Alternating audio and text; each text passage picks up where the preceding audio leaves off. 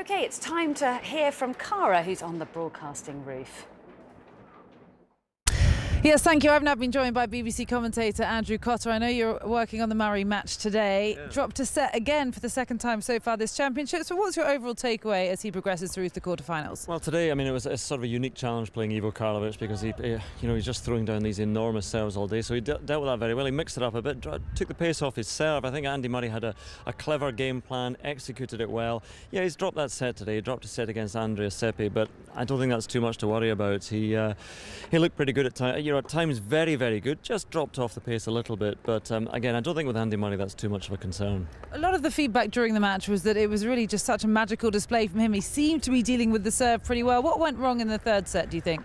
Again, his serve, he was just offering Ivo Karlovic a little bit too much on his serve, I think. I mean, he was only knocking down his first serves in 110 miles an hour. Andy Murray occasionally got it up to 125, whatever, but he was knocking down slow serves. Then his second serve, 85 miles an hour, 90 miles an hour, so it just gave Ivo Karlovic a chance. And he played well, the Croatian. He's a very fine player and playing about as well as he ever has done at the age of 36. So it doesn't take much. You just don't have to drop your level by much for the other player to get back into it. So there wasn't a huge fall-off from Andy Murray. It's just he dropped a little bit and Karlovic took his chances. It's remarkable to think that Andy now faces an unseeded player in the quarterfinals in Vasek Pospisil. I mean, it looks like it should be a pretty easy route for him through to the semis. Well, it should be, yeah. I mean, things would get tougher there if we get ahead of ourselves and look at possibly Roger Federer in the semi-final. But yeah, if you said to Andy Murray, you could, playing an unseeded guy in the quarterfinals, then he'd bite your hand off. And Vasek Pospisil, the man who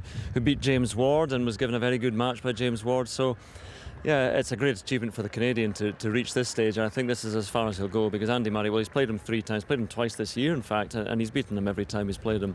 So I can't see Pospisil really pushing Andy Murray, but obviously then you've got the real step up in level, and sometimes that's not a great thing when you have to, you've had a slightly straightforward match perhaps, then to go and try and really raise your level to play someone like Federer in the last 4.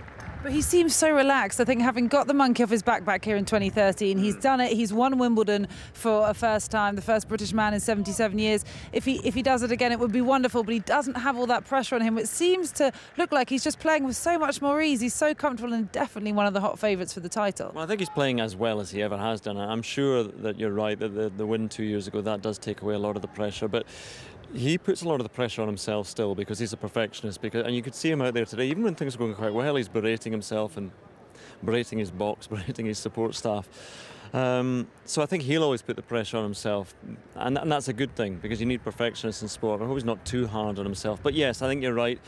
He is in a pretty comfortable place with his game right now. I'm just a little bit concerned about his serve. There needs to be a bit more prop in it, in particular the second serve, because the better players will punish that. So as a commentator who watches lots of tennis, who is your pick for the men's and ladies titles this year? It's got to be Djokovic for the men's. I just think, especially, I mean, the way he's played Murray this year, he just has that psychology, has that edge over him. Although it was close at the French, and if it's close at the French in the clay, then it can be closer here, even on the grass. So Djokovic, Murray in the final, perhaps with Djokovic to take it. And the women's, I think Serena, having come through that scare with Heather Watson, who could back against Serena Williams here at Wimbledon? It's hard to look beyond it, isn't it? OK, Andrew Cotter, thank you so much. Thanks for talking to us. You will hear him on the BBC tomorrow, I'm sure. Thank you.